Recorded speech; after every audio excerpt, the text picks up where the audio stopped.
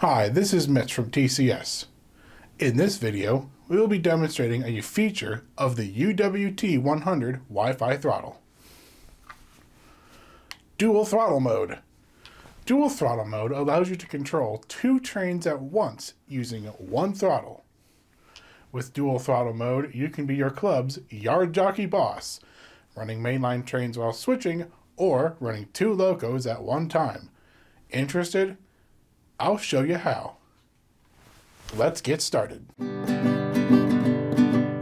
With the throttle powered on, press the menu button.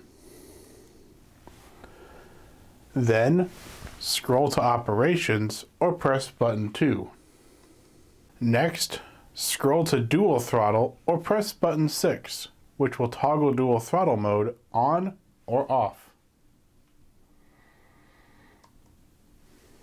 There are two slots for trains on the throttle, the primary slot and the secondary slot. These slots allow you to control two trains simultaneously. If you had a train selected when entering the menu, that train will be put into the secondary slot automatically when Dual Throttle Mode is turned on. In this case, it is 564. You will see E appear on the left side of the screen, indicating that the primary slot is empty. Use the Select Loco button to add a new train to the primary slot.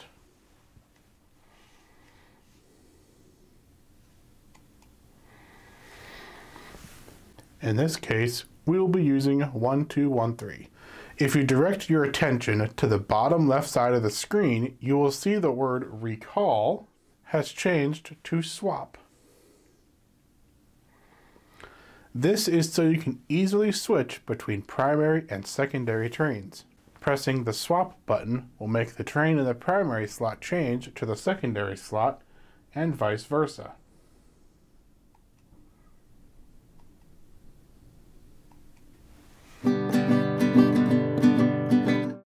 By default, the double chevrons and the thumb wheel control the speed of the primary train.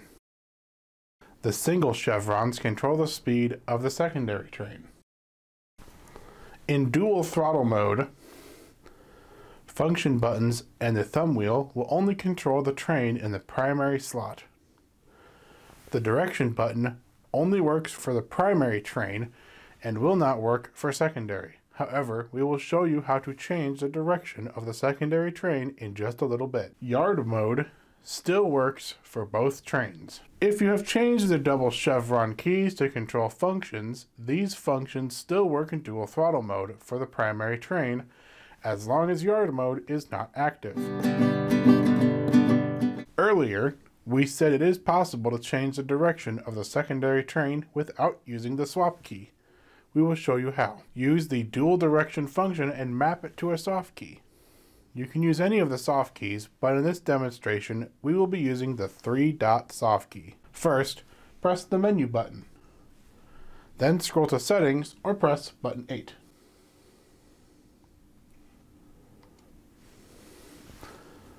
Next, select Throttle Settings or press button 1.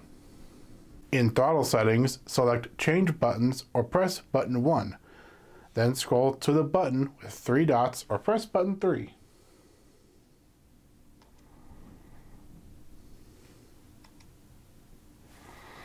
Select Common Functions or press button 1 and scroll down to Dual Direction and select it.